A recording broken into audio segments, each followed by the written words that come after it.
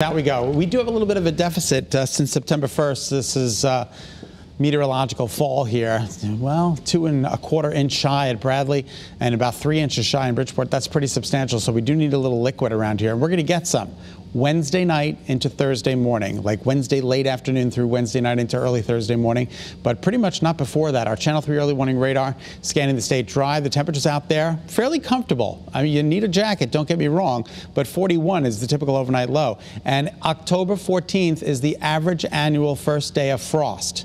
So typically we get a frost by this time, and there's no frost in our 7-day forecast, with the exception of the coldest sections of northwest and northeast Connecticut. Like in Colebrook this morning, we've got a temperature of 32 with some frost out there on the cars and on the windshields. 46 right now in New Britain, 54 in Milford. As we take a look at the headlines, partly cloudy to start. I know you're looking at partly to mostly cloudy skies to start, but we are expecting mostly sunny skies. It'll go from partly sunny to mostly sunny as the day wears on.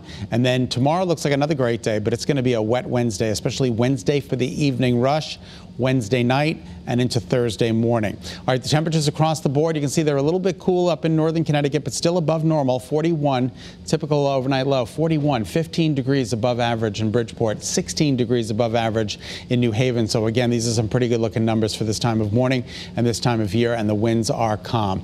As we move you through the day ahead, notice the partly sunny icons go over to mostly sunny icons by this afternoon, with temperatures topping close to 70 degrees. More of the same for the shoreline. Partly sunny icons going over to mostly sunny icons for the shoreline. Temperatures today will be topping out in the mid to upper 60s for the shoreline. All right, here comes the sun. Do-do-do-do. It's all right. It's all right now. Do-do-do-do. 6:48. We got partly to mostly cloudy skies for you, but a dramatic skyline in Old Saybrook. Beautiful in Old Waterbury with mostly overcast conditions and a little bit of sun trying to make its way through in Middletown as it's coming up at 7:02 this morning. There's the rain. It is substantial. It's pouring out over the Cape and the islands. Martha's Vineyard, Nantucket getting soaked this morning, but not for us here in Connecticut. We did get clipped in southeast Connecticut earlier this morning, so if you're waking up to a little bit of wet pavement, that is the reason why, but this is going to be making a departure as we move through the day today.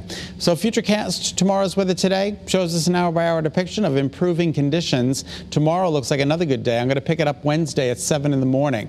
You'll notice increasing clouds by noon.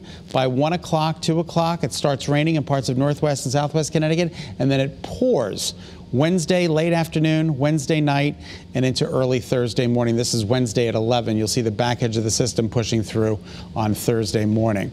Daytime highs today climb into the mid to upper 60s to near 70, partly to mostly sunny, and then your 7-day forecast includes some a nice chilly night tonight with mostly clear skies. You will need the heat on in the house. And then your 7-day forecast includes 63 tomorrow, rain on Wednesday into early Thursday morning. Thursday afternoon looks good, cool, windy, blustery.